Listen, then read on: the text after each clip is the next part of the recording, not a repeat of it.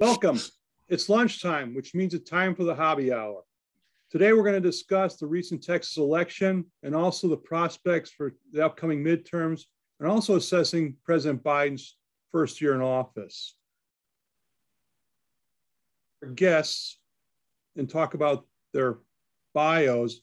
I also want to remind all the members of the audience to please use the Q&A feature to share any questions you have for the speakers. I'll do my best to get those questions in an appropriate time. Now, with us are what I want to call the repeat offenders. They're here every semester to talk about various issues in public policy and elections. Dick Murray has served as professor of political science at the University of Houston for more than 50 years. Co-founder of the Center for Public Policy, which is now the Hobby School, and its survey operations in 1981, is known as a pioneer in the art and science of polling and elections. He provides political analysis for local national media for decades.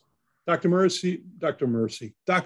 is currently a senior research fellow with the Hobby School. Sorry about that mess up on your name, Dick. I should know it by now. Dr. Michael Adams is a political scientist who specializes in electoral politics, redistricting, and voting rights. He is a former interim dean and chair of the political science department at Texas Southern University, and currently holds the position of founding director of the executive MPA program at the Barbara Jordan Mickey Leland School of Public Affairs. As a former dean of the School of Public Affairs and chair of the political science department, Dr. Adams has pressed forward with a student-centric approach to the entire operation within the department.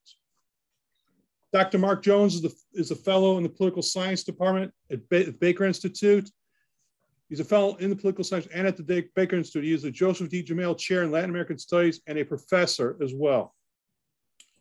Mark's home is Rice University.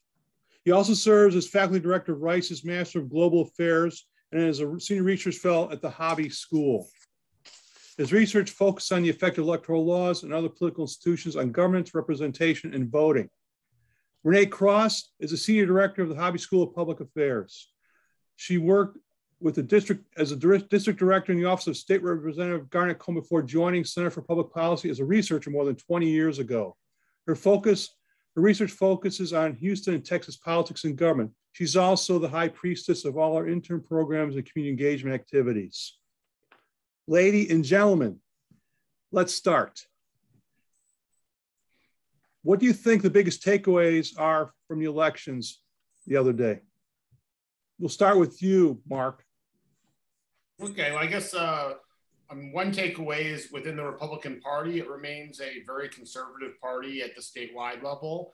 Most of the candidates running adopted a very conservative position on most of the issues, to the extent to which you had somebody sort of bucking that trend, say Betsy Price running in Tarrant County to try to be the Tarrant County judge. She lost. At the statewide level, Governor Abbott did very well, winning about 2/3 of the vote in spite of having two relatively credible opponents who spent over $20 million. And I think he really cemented himself as the sort of undisputed leader of the Texas Republican Party, or at least the principal leader of the party. At the Attorney General's race, that was, I think, probably the most interesting one on election night, where Ken Paxton didn't get to 50% like he wanted, but did get his preferred runoff option, that is George P. Bush, who he should be able to defeat in the May runoff. I'll stop there and leave it to others to talk about other aspects of the election. But I think, for all intents and purposes, it was a pretty normal election in the sense that turnout was low. It was a record as a share of the voting age population for Republicans, although that's just 9%. Democratic turnout, there was just much less going on the Democratic side. And it was more its standard 5% of voting age population. Michael, what were some of the takeaways you took from the election? First, I think what I call the Trumpification of Texas politics, and looking at the plural executive, certainly there were no surprises in terms of Abbott's performance and either O'Rourke. However, in terms of the Attorney General's race, it seems as though ethical concerns, and also we could say for the Agricultural Commissioner's race, the voters didn't seem to be deterred on the Republican side in terms of the numbers we saw, although Paxton is in a runoff now with George P. And so that was something that I think we have to watch. In terms of on the Democratic side, I think three races we can look at is Congressional District 28 and also Congressional District 35. and Congressional District 30, in terms of you have an opportunity where progressives could be elected in those positions. And so what does that portend to the party where we've seen a lot of food fights in Congress and where the president has suffered in terms of trying to get his Build Back Better legislation passed? And I'll stop there. Renee, what were your takeaways? Well, certainly incumbents ruled for the most part. As Mark mentioned, the AG race for the Republican nomination was the exception to that rule.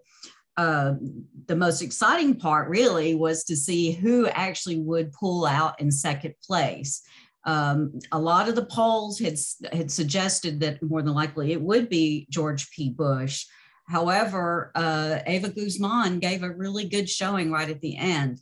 And I think for those of us that are maybe Houston or Harris County centric, if you look at the Harris County portion of George P. Bush's victory to second, wasn't very impressive. So I don't know if he has any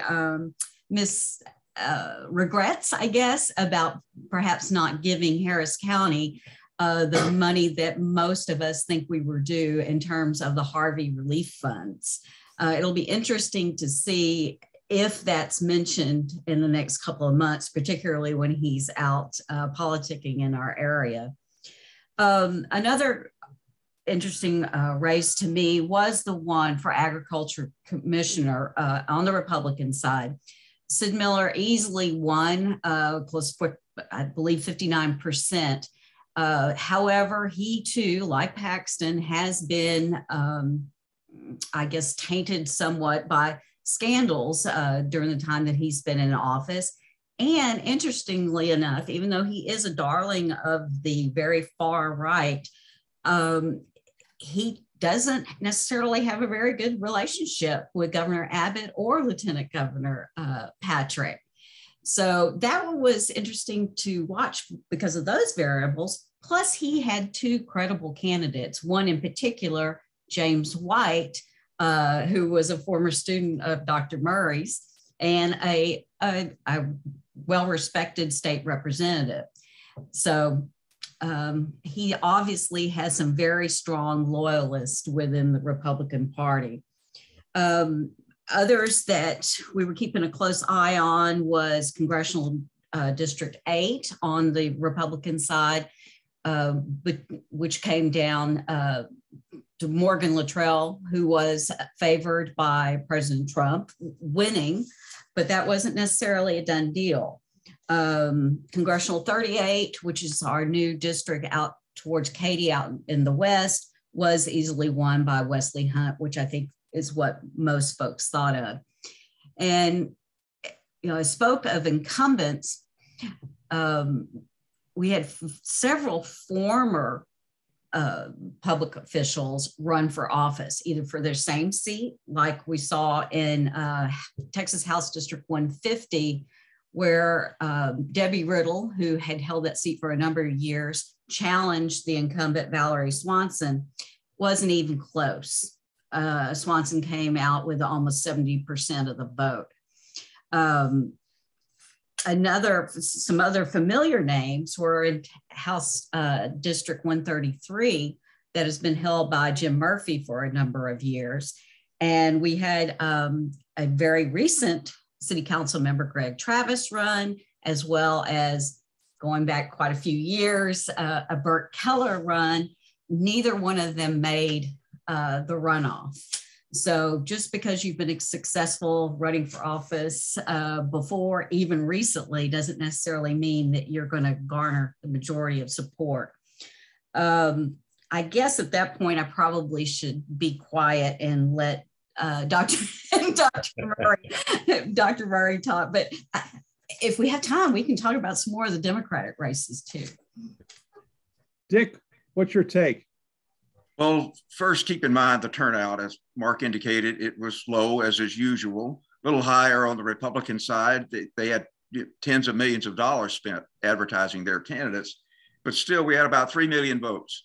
We should expect more than 9 million votes in the November election 8 months from now. So the primary voting doesn't tell you very much about Texas politics. Most of the voters were repeaters. They previously voted in Democratic or Republican primaries, and the general electorate will be much, much larger and significantly younger and less of a history of being strongly partisan. The races that haven't been mentioned that I was particularly interested in, here in Harris County, we had County Judge Renée seeking a second term. She had a half dozen Democratic opponents, including one that had some credentials, an African-American lady, Ms. Davis. But Hidalgo won with 70% of the vote. And that'll be a great test race. The Republicans have filed a full slate of candidates in Harris County in 2022. They left many positions unopposed in 2020. I think this is kind of a last ditch effort to regain ground in the state's most populous county. And I think in a year that may turn out to be pretty good for Republicans, they've got a shot. Probably long-term, pretty dismal prospects, but 2022, Harris County Republicans may regain some of the ground they lost in 2018 and 2020. Of course, they don't have their nominee yet for county judge. That goes to one of this May 24th runoff.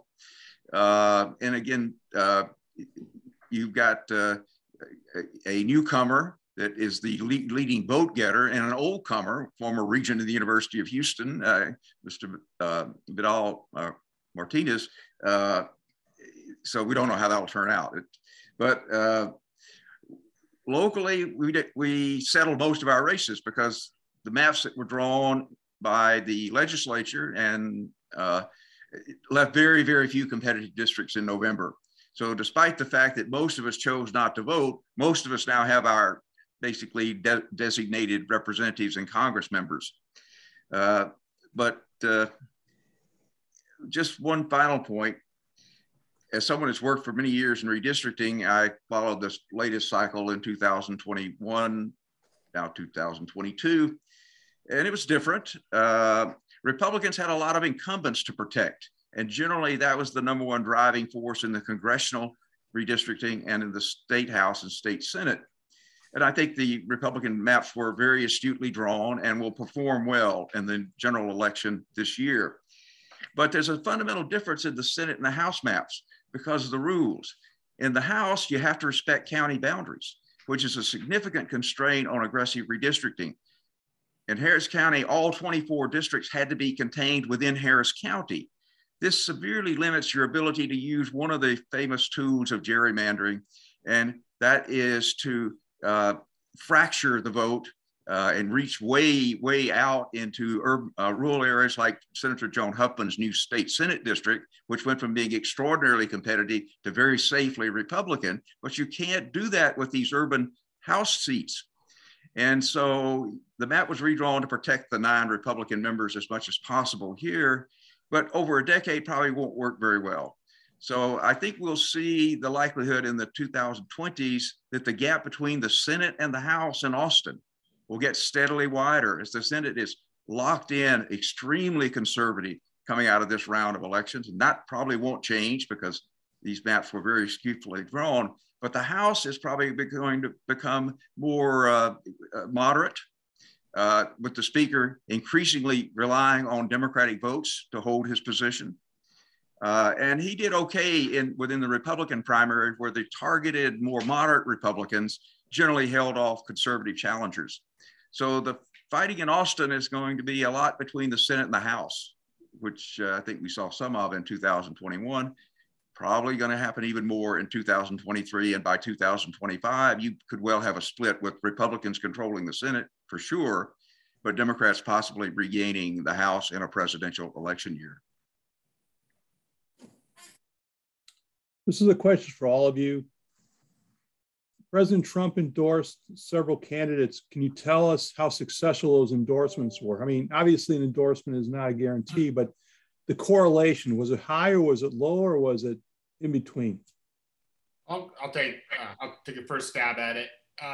Well, I think we have to sort of differentiate among the people he endorsed. In some cases, he endorsed people that were unopposed or that had a lock on their election in their primary. So while they won, that's not a very good signal. I think where his endorsements played a very pivotal role were in endorsing people who might otherwise have been challenged from the right as being insufficiently conservative, or at least not passing the litmus test. That having that Trump endorsement really protected them. It was sort of like Teflon that resisted attack. So we saw that, for instance, in in the congressional race of Wesley Hunt, for instance, having the Trump endorsement really limited the ability of Mark Ramsey in the Freedom Caucus and the 3 slates to portray Hunt as insufficiently conservative because he had Trump's backing.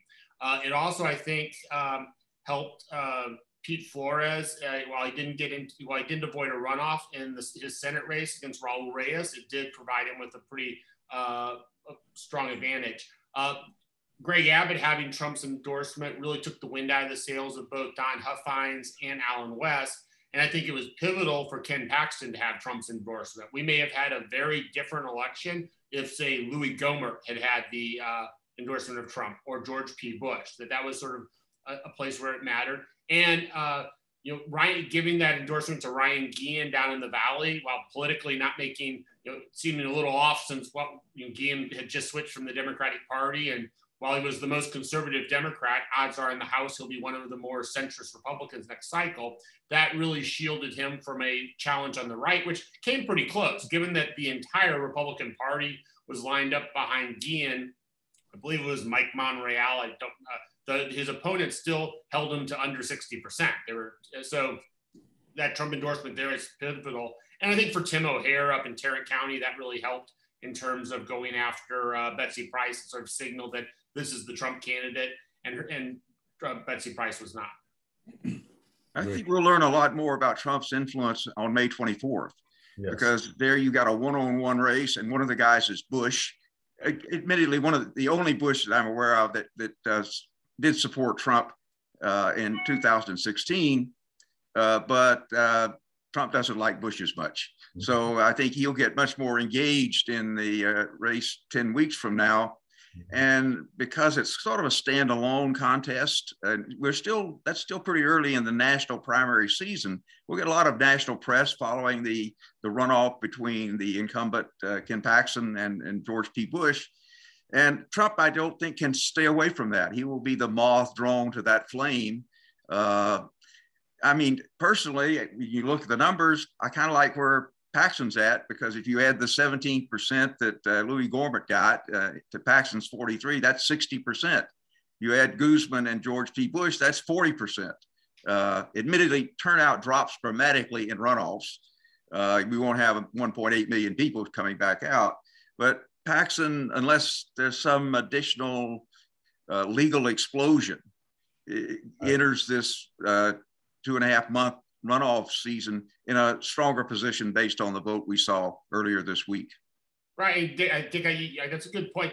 I think even if there's an FBI investigation and there are charges filed, I would think that Paxton might be able to use that more to his advantage. Just simply saying that this is just an effort by the Democrats in Washington and the Biden administration to get rid of me, which, while that's not a good argument for November, it would be a pretty impressive argument, probably a pretty effective argument for the Republican electorate in May, just to use, because that message seems to have worked on all his other charges. So, and if you have Biden going after him, you can just simply say, they're going after me because I'm the only one fighting for your conservative values. Yeah. Mike, would you like to add something? No, I would like to add the fact that I think with the national influence and looking into this election, we saw outsiders come in like Marjorie Taylor Greene and Dan Crenshaw was taking hits, but I think the more, and Dan, of course, accepted the outcome of the presidential election. And we saw his candidates, Luttrell, I think he prevailed. And that's interesting that we didn't see these kind of extremists that you can identify as Trumpists, if you will, have an impact. Related to the Ken Paxton, George P. Bush race, of course, on the other side of the aisle, we still have to determine the Democratic nominee. And Rochelle Garza, relatively came out of nowhere to jump into this race rather late in the period. And we had, again, very credible candidates for this race on the Democratic side. In addition to Garza, Joe Jaworski, former mayor of Galveston, a mediation attorney, Lee Merritt out of the Dallas, North Texas area, civil rights lawyer, very well respected. Mike Fields out of Houston, who was a Republican turned Democrat. That race was interesting to me because, again, Garza came out late and pretty much out of nowhere, spent about $2,000 on her race. Jaworski, in contrast, spent almost $700,000. And Garza had 40+% of the vote. Now, is that going to make a difference in 2 months? Will Jaworski, particularly with that famous last name, be able to combat her seemingly popularity? And, you know, again, this is important because this is the person that will face either Ken Paxton or George P. Bush. Well, Garza gets a big boost out of the fact that there's going to be a highly hard-fought primary runoff in the 28th district. There were about 50,000 votes cast in that one congressional district in the Democratic primary, one of the heaviest turnouts of the state. And those voters will likely come back, and maybe even we may actually see an increase. And that's one of the most heavily Hispanic districts in the state. So Garza looks to be in a very strong position. She's got this very hotly contested runoff, and some other local races around the heavily Hispanic areas were not decided. So in the fight to get people to come back to the polls, which is not going to be easy on the Democratic side, I think she has some big structural advantages. Yeah, no, as Dick mentions, the 28th district and the 15th district have the runoffs. And she has the advantage that, she had the advantage on this ballot. She was the only woman on the ballot and the only Latino. And so, we saw that in the land commissioner race on the Democratic side. Sandra Grace Martinez, who did not campaign, still did very well because she had those things going for her. Garza will also, I think, get a real boost by, so he has that advantage going on at the base level. People who are turned down in other races get to that spot on the ballot and see a Hispanic woman and go with that route over an Anglo male. The other advantage she has, just by name, the other is I think she's going to get quite a bit of elite support because Democratic elites are going to be uncomfortable with having Beto O'Rourke as their gubernatorial candidate, Mike Collier as their LG candidate, go to Attorney General, Attorney General, the number 3 candidate. I don't think many Democrats are, there are going to be a lot of Democrats that are uncomfortable with the idea of having 3 Anglo males as their top 3 candidates on the state list for the 3 most important positions. And then you already have Luke Warford down on Railroad Commissioner, and Jay Clayburgh probably will take it for Land Commissioner. So I think there's going to be a lot of Democratic pressure saying, we're probably better off going with her than with Jaworski. I agree. Oh, we have a question. Go ahead. One other point, speaking of Hispanic candidates, we will have a Hispanic candidate on both sides of the aisle for county judge in Harris County. And I believe that's the first time in history. Dr. Murray can correct me, but we have, of course, Lena Hidalgo on the Democratic side, both candidates for the Republican nomination, Alexandra Del Moral Miller. Alexandra Del Moral Miller. Thank you, Mark. And you said it much prettier than me. And we'll have either her or Vidal Martinez. So for the 3rd largest county in the country, we will have a Hispanic at the head. Yeah. No, I was about to say that the primaries, in terms of beyond looking at the individual candidates, I think they can tell us a few things about the parties. And since we're talking about the Latino, the Latinx vote, I think the Republicans are putting in effort down in the border region in terms of looking at South Texas. And what does that mean for the Democrats in terms of being competitive? And I'm sure when we pivot to talk about the gubernatorial election, Governor Abbott, he's going to suggest that his wife was the first Hispanic first lady in Texas. So I think a lot of things are going to come into the mix in terms of where the parties are headed. I think O'Rourke will have to do more in terms of trying to gin up the Black vote, for example. There are a lot of people out there who are still eligible to register to vote. And what impact will this have on the general election? So I'm going to shift direction just for a second. A question from the audience. There are going to be some competitive elections in the fall, particularly in the fast changing suburbs. So I think besides the Republicans trying to regain ground here in Harris County, a lot of attention should be focused on Fort Bend County. The new Democratic county judge who was born in India, Asian American by background, was renominated. And that's the most diverse county in the state, and it's politically very close.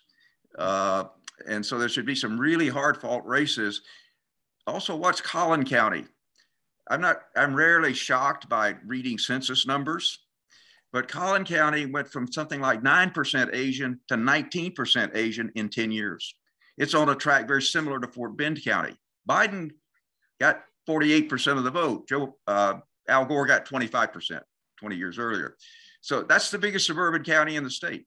And we'll have a number of competitive races in November for the legislature and other positions.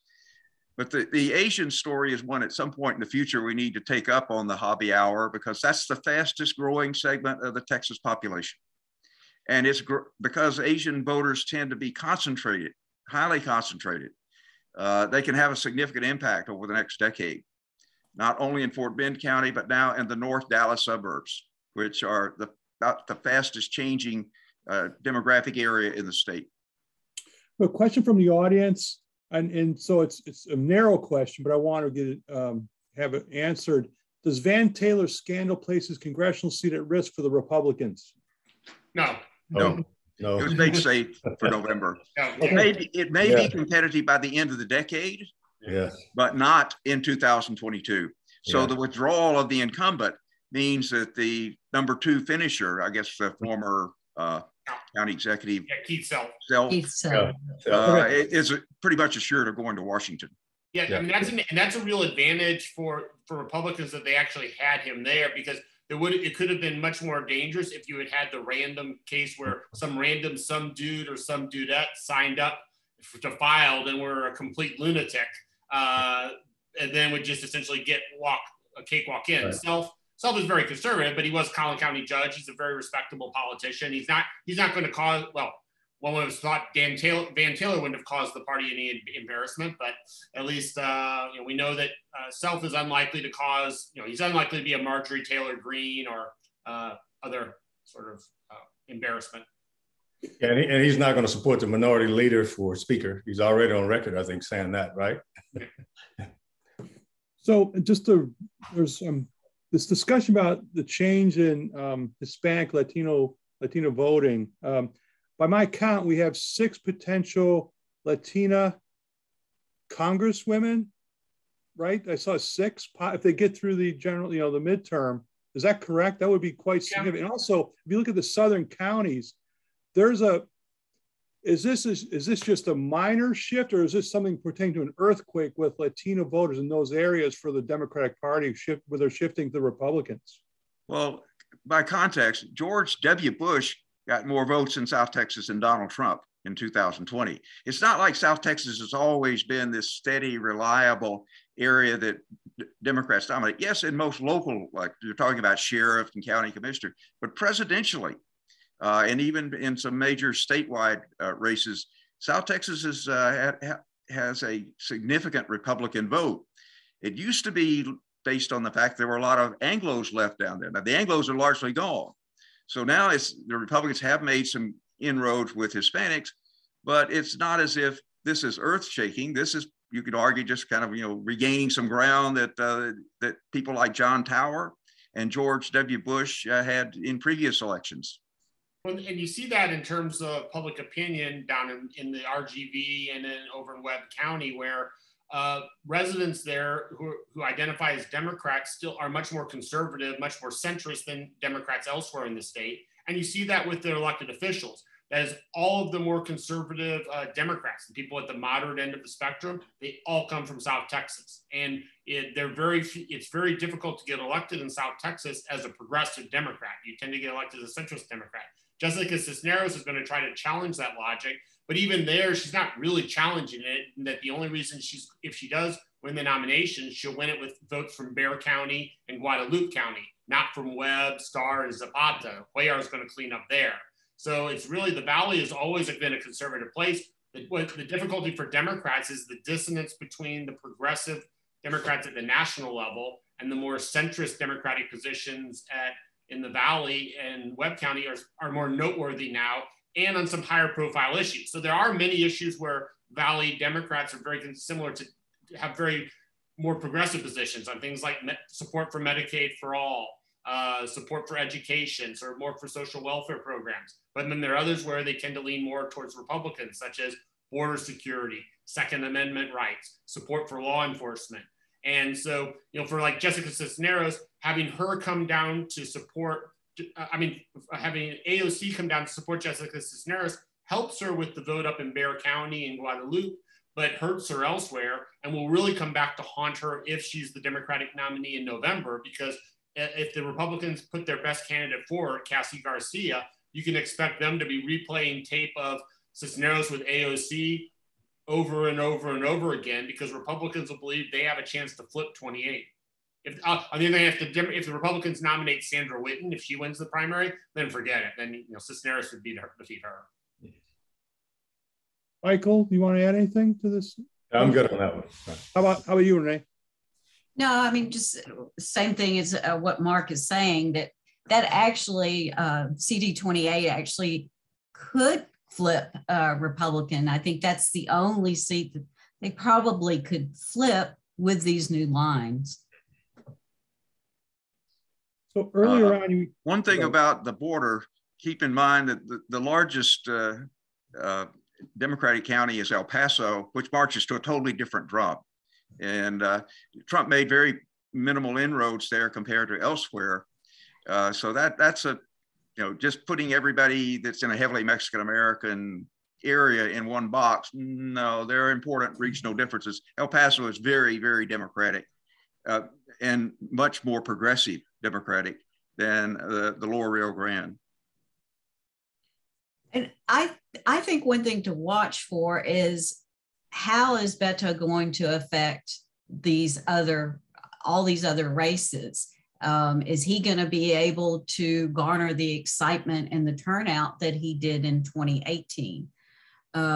Because, I think it's still a long shot for him to win, but his presence could certainly help some of these down ballot races. Yeah, one of the things that the science and political science documents is that for incumbents, raising a ton of money often doesn't make a lot of difference. But challengers, and that's the problem for Beto, is we know Abbott's got a ton of money, but hey, he doesn't generate much excitement with spending another 10 million bucks. But can Beto stay semi-competitive financially? And that's a huge question. We just don't know. But $1 for the challenger is a hell of a lot more important than $1 for the incumbent. So if you're sort of keeping score, watch particularly how much money Beto can raise. Can he get 20 or 25 or 30 million? Possible. Maybe he can exceed that if he catches on nationally. Yeah. Texas has, and to a lesser degree than perhaps with Ted Cruz, who is nationally reviled among Democrats and some independents, but Greg Abbott has moved up a little bit into the Ted Cruz country with his national profile, which might help Beto raise funds. And of course, running for governor, you can take the big checks. If you're a candidate for the Senate or the Congress, you're significantly limited in the direct contributions to your campaign are about $3,000. But if you want to give $1 million in Texas, that's fine if you're running for governor or lieutenant governor or any state office. Yeah, and just to follow up to that, I think we may be heading to one of the most expensive gubernatorial races in history, and people are predicting that it could go north of $200 million. Yeah. Very. Yeah, there's just a ton of money out there nationally now that can flow. Look at how much money Jamie Harrison raised to run against Lindsey Graham in South Carolina. What, $100 million in a small state? Texas is a big state and a hell of a lot more politically important for the future of American politics than South Carolina or even Florida. So yeah, this could be a great year for the political consulting class. It'll be Mercedes and Porsches and all. Once they get out of the bottom of the ocean, it'll be a good year for the luxury cars for our political class.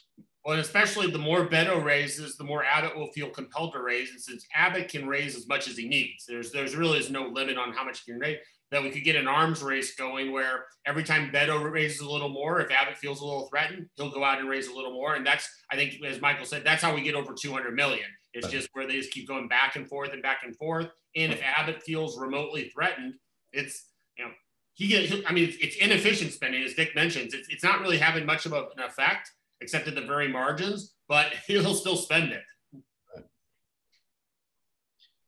So the impact on these big urban counties where the November results are very uncertain. You know, Dallas County and Travis County, those counties are overwhelmingly Democratic. But in Harris County, in Tarrant County, in Bexar County, we have a lot of competitive down ballot races. So that governor's race, which will, I think, drive up turnout, will have a lot of impact in the major urban and suburban areas that are not lopsidedly one party. Right. Now, I was going to say, going back to the Hispanic vote, I think that Abbott would try to take advantage and target Beto O'Rourke with issues like climate change and talk about what cost and what that means to the loss of jobs and whatever in terms of the Ford Shell area down there. And certainly I think that's going to be one of the attack issues that he'll use. One thing, can we revisit the turnout question? I mean, for these primary elections, was turnout lower than historically in terms of percent terms, or was it about the same? No, about the same. Republican was slightly up. Democrats were exactly right where they in the wheelhouse where they've been since 1998 at about 5% of voting age population. Yes, and even the Republican, it went to 9% from 8%. It's not exactly a massive shift. And as Dick mentioned, he's had a lot of races. And that's, I think, when we're talking about turnout, part of it's enthusiasm, part of it, the Democrats just didn't have much to turn out for. If you compare it to 2018, there were 10 arguably very competitive Democratic U.S. House primaries that really drove turnout. District 7 in Harris County is a great example of that. You had Lizzie Fletcher, Laura Moser, Alex Trantophilus, Jason Weston, high-quality candidates with professional campaigns, spending over $1 million, driving people to turn out. This time around, Lizzie Fletcher's district, it was just Lizzie Fletcher. She probably didn't spend any time turning anybody out because didn't need to. We only had 4, as Dick mentioned these races already. 28 and 15 were competitive Democratic primaries. We had 35 in Austin, which really wasn't that competitive with Greg Kassar, and then we had 30 up in Dallas with Jasmine Crockett. That's 4 out of 38 instead of compared to 10 out of 36. And whereas we had a competitive gubernatorial primary on the Democratic side, not a big one, but Lupe Valdez, Andrew White generated a little bit of enthusiasm. Beto was going up against a bunch of people who spent less than $20,000 combined on their campaigns. I think other than a Facebook page, that was the campaigning of most of Beto's rivals. Yeah, so you don't want to make too little or too much out of the primary results because again, 3 million voters total. We probably will have 9 to 10 million in November. And you have pretty decent turnout in a lot of rural counties because the Republican primary and occasionally the Democratic primary is the effective local election, and that's all over. But in the urban counties, that's not the case. The real election is November. That's when you get an enormous turnout.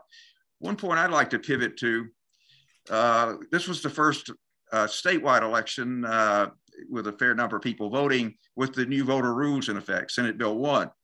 And, it's probably a good thing that only 3 million people were trying to vote because this system, particularly in Harris County, where they're a little ahead of the rest of the state in implementing this new voting system that creates a paper trail for every ballot. That's a real slowdown in voting And Harris County didn't exactly acquit itself very well on election day or election reporting, getting the votes counted and so forth. So probably a good idea to have a dry run election with 3 million voting to get ready for the 9 or 10 million that are going to be voting in November.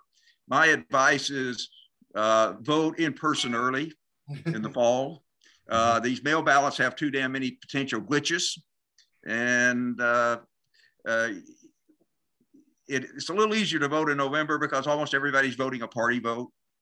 They're not reading the names of the candidates. They just go down and are doing vote Republican, Republican, Republican, Democrat, Democrat, Democrat. But it's still going to be awfully slow in our county, where I think we can expect about 1.3 to 1.4 million people voting, not 320,000, which is what we had in this election.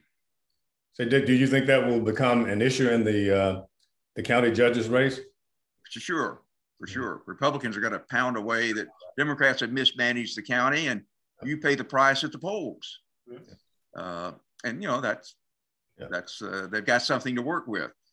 We've had a new administrator come in Harris County with not much experience in running elections, and I think we're seeing some of the results of that. Pretty much in 2020, you had a different direction there, and the county was very aggressive, but generally the election went off pretty smoothly. We're not sure of that in 2022. Right, and since it's no longer an elected official, the only people you can hold responsible are the 3 people who chose the administrator: right. Lena Hidalgo, Rodney Ellis, and Adrian Garcia, against both Republican opposition, but also quite a bit of Democratic opposition to how they went about it. You know, and the thing is, in theory, an election administrator who's appointed is not a bad thing. As there are a lot of advantages to have it from professionalism, from professionalization, et cetera. But when you do it, you need to do it right. And many counties do it right. Fort Bend County, we haven't heard anything because they did it right. Clearly, however they have done it in Harris County has not worked out well. And as many people criticize, that since you can't hold the election administrator responsible or accountable because they're appointed, you need to hold the people who appointed them accountable. Yeah, and that'll come back most evidently in the county judge race. Adrian Garcia's district is pretty heavily Democratic and heavily Hispanic. So, but in the county at large, election administration will be a big issue, I think, in November. Yeah.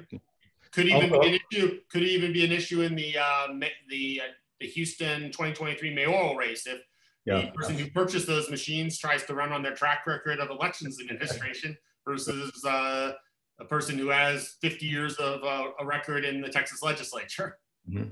Yeah, that's a good segue. I wanted to talk about Senate District 15. What does that portend since he was accused by Molly Cook, the opponent, in terms of running for 2 races, running for the Senate and also for mayor? Any thoughts on that? He got 57% of the vote.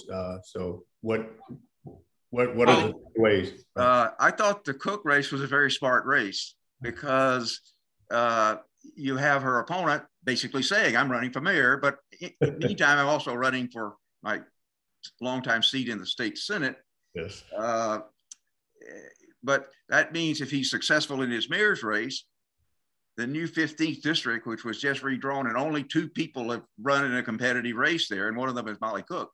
She'll have a huge advantage if Whitmire has to give up his seat to be sworn in as mayor at January 1, I guess, 2024. So that sometimes getting 42 or 43% is a big deal. And I think this new progressive candidate did extraordinarily well against the dean of the Senate, who had a gazillion dollars, 12 million, I think, in his account. But she comes out of this as a serious political player, I think, in our county. I agree. And the district is very Democratic now.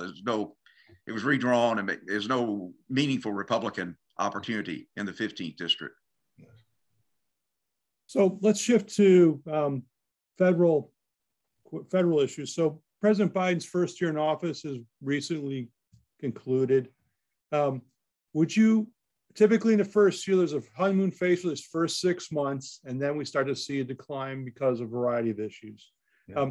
In this case, it looks like the Afghanistan withdrawal was the precipitous event that led to this. Would you agree with that? And then what's happened since that has driven the poll numbers down further? COVID. Yeah. COVID coming back. I would start with, of course, Afghanistan. He was able to get the infrastructure bill passed, but Build Back Better, I think the messages just haven't been there. What does it mean? A lot of people don't know what's in it. And then opposition from two stalwarts in the US Senate, and that's Manchin and Sinema.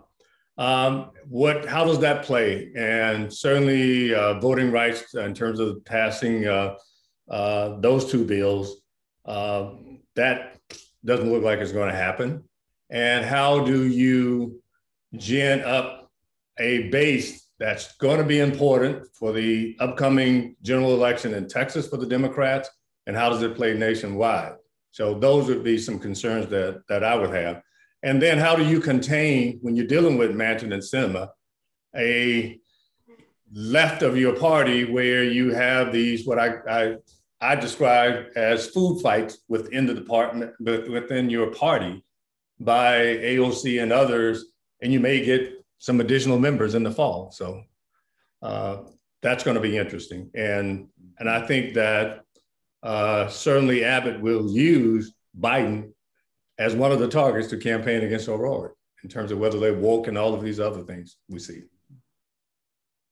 And externally, just looking forward now to the midterms, besides the crisis in the Ukraine, and there's many other issues going on, there's a specter of inflation. And the last time we saw something like this was late 70s, early 80s. Ronald Reagan supported what Paul Volcker was doing, and that's about to happen now, which was to raise interest rates and start a restrictive monetary policy to tamp down inflation expectations. It took 3 years to do it. So, and in 1982, the Republicans got their heads handed to them. They lost 26 seats. Now, in comparison to 1994 and some other more recent midterms, it's not so bad. But Reagan, for all practical purposes, lost his working majority in the House. He had worked with the boll weevils back then. Do you see the same thing happening to Biden now? Because it looks like the Fed's about this month. I mean, Ukraine may slow this process of raising interest rates down, but it's going to happen. The question is, how is that going to affect Biden, or will the public not put the responsibility on him, but just in general to blame both parties? Well, as Dr. Sabato's weekly reports keep pointing out, of the last 40 midterm elections, the entire history of them in our country in non-presidential years, the party holding the White House has lost ground in 37. So that's a pretty powerful trend.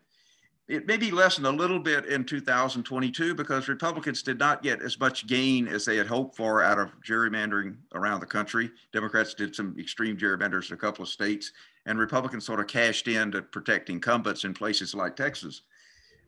You also have a much more polarized electorate now, so it's pretty hard to see either major party not getting at least 45 or 46 or 47% of the vote because they have so many locked in partisans. But sure, I think the Democrats are, at great risk of taking a thumping, but not anything like 1994 with a net loss of 63 seats. That's impossible. There are just way, way too many safe seats now. But 15 or 20, that still gives Republicans a workable House majority. They could end up getting a majority like Nancy Pelosi, and that would be a nightmare for the Republican speaker, because the Democrats, at the end of the day, do fall in line with Pelosi. Republicans will not. Maybe if there's a second coming of the savior, you could get a unified party behind a speaker, but that seems unlikely from reading my biblical text. So yeah, Republicans are certainly probably 90% likely to get a majority, but a lot will depend on the size of that majority. And if it's close, keep the speaker in your prayers. They'll need all the help they can get. Yeah, I think from the Biden administration's perspective, I mean, they haven't been too successful now. While the Republicans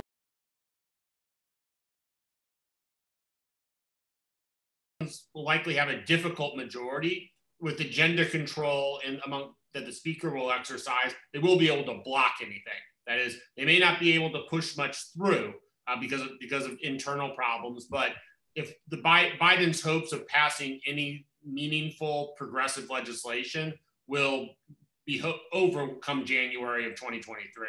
There won't be, the House will be lost for almost for sure, barring some remarkable recovery between now and November. And the Senate quite possibly will be lost, not in terms of passing things, filibuster still surviving, but in terms of agenda control once again. That is, Biden simply won't be able to get anything through. And that's, I think, with the Senate, where you start to run into issues is with potential Supreme Court nominations. If anything happens to a sitting Supreme Court justice after January of 2023, McConnell's ability to essentially slow walk it until the end of the end of the Biden administration is quite possible. Yeah. Renée, you have anything to add in this? Well, I guess a couple of things. Media has been focusing on Biden's dropping approval rating. It's still higher than President Trump's rating was at this point, day 408. And, we don't even have to go, well, I guess 40 years ago doesn't seem that long ago in one sense, but go back to Ronald Reagan. His approval rating at the same time was 46%.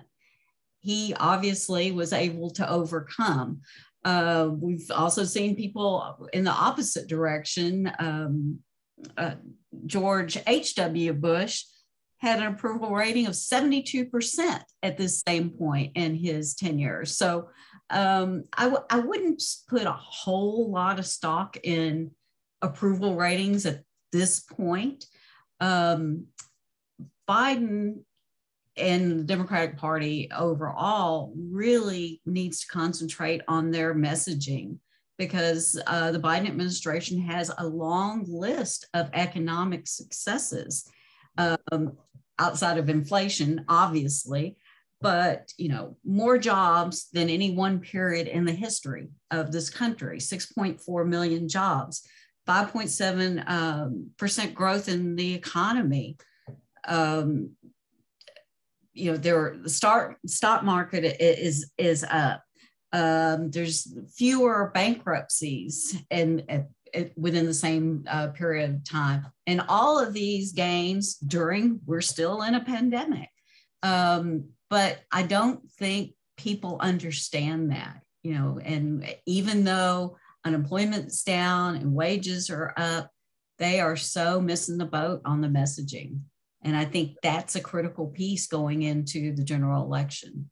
And I agree with you, Renee. And I think there was a start with the State of the Union when he talked about not defunding the police. And certainly on yesterday, I think he was in Wisconsin. He'll be in North Texas later in the week. He has to have a James Carville moment. It's the economy stupid. And he has to talk about how he's going to address inflation, these things. And that's the only way that I can see it. And also I would add that I think he has to give the impression that he's in charge.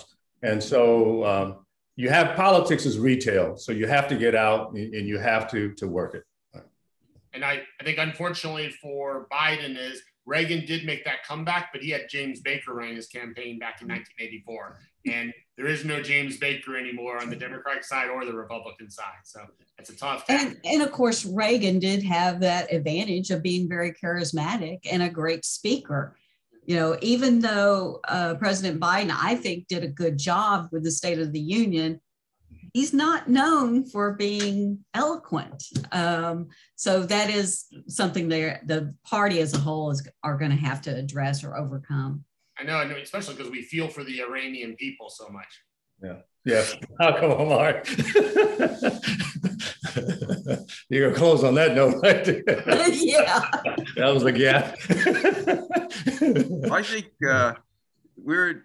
in my experience with the modern presidency, both parties have more uncertainties about their presidential prospects in 2024 than at any point.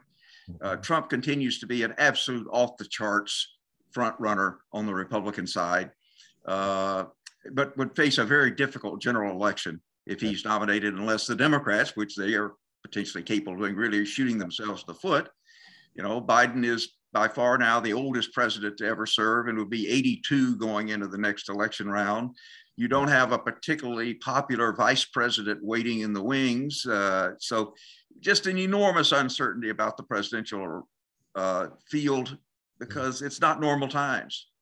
And, it looks like we're probably stabilizing on the COVID front, but, we have now this new extraordinary situation in Europe that virtually nobody other than the intelligence agencies of the United States saw coming until a couple of weeks ago. And, that's generally these kind of destabilizing factors in the near term benefit a president. Right. But last question. His election, if he runs or is the nominee, that's 3 years away, 2.5 years away. So that's a hell of a long time. Last question before we have to end this great discussion. You have people like William Galston who have been working, they're strategists for the Democratic Party. And he wrote something the other day with, I think it was Lane Carmack, both do this kind of thing about vision statements and things of that sort. They point to the cultural differences too. And I'm wondering, you hear about this thing about the coastal elites and also their priorities are not the priorities of bread and butter folks. And you've got to wonder if that's also playing into the disconnect between the Democratic Party and the populists, more so than the Republicans right now. What do you think of that? I think it opens a lot of doors for Republicans because it's very easy for short sound bites that I'm opposed to CRT or I'm opposed to wokeness without having to define what it is. Where the Democrats get in trouble is that then they have to define why that attack doesn't make any sense or why it's a red herring. But that whereas the attack can be made in about 5 to 10 seconds. The rebuttal takes about 30 seconds to a minute, and so that isn't a disadvantage that Democrats face, and that's there's a reason why you see a lot of Republican office holders using those issues because they've tested them and they find they work well. They aren't using them because they believe they aren't going to work. They're using them because precisely they believe they will work. Yeah, they're very effective in the primaries. Yeah. Some more dangerous in the general elections because we continue to see these demographic changes where the older white population is declining more slowly in the upper Midwest, which it remains, I think, the critical presidential battleground. But the Republicans have this dangerous flank down south known as Texas. We added 4 million people between 2010 and 2020, and they were very different than the 25 million people who lived here before. And we're about to add another 4 million we've already added over 1 million since the last census.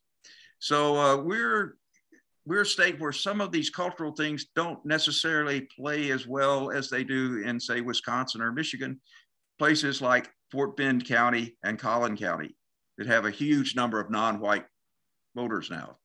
Yeah.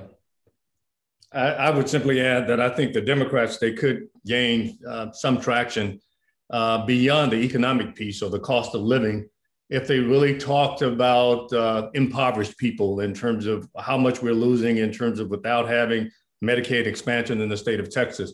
So I'm thinking that Beto and also the Democratic Party will try to play into that. And also looking at what happened with the electric grid. If you're poor, if you're at the bottom of the economic totem pole, then you suffered. So the message has to address these kinds of issues. Renee, you have the last word. Thank you for having us, Jim. Great sign off. Thank you very much, everyone. Thank you. Our next hobby hour will feature a conversation with presidential historian Dr. Luke Nichter. We'll talk about one of the most tumultuous and violent years in American history, 1968. I think all of us except for Renee and Mark remember this. That's 3 out of 5. It ended with the election of Richard Nixon. The conversation hosted by Ambassador Chase Untermeyer, professor of practice at the Hobby School, will be on April 13th at noon. You'll be getting more information about this as the event approaches. I want to thank our great panel, and we'll see you in the fall. Thanks. Take care, everyone. Bye-bye.